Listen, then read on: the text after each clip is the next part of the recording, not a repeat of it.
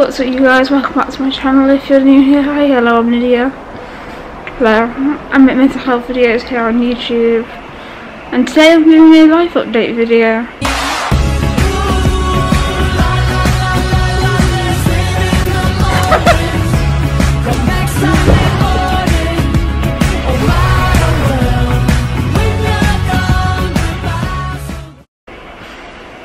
So yesterday I went and saw a psychiatrist, and I asked if I could come off clonazepam,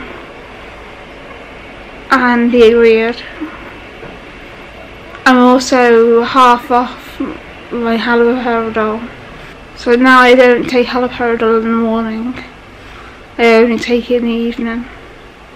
My clonazepam dose has been decreased starting whenever my GP decides to start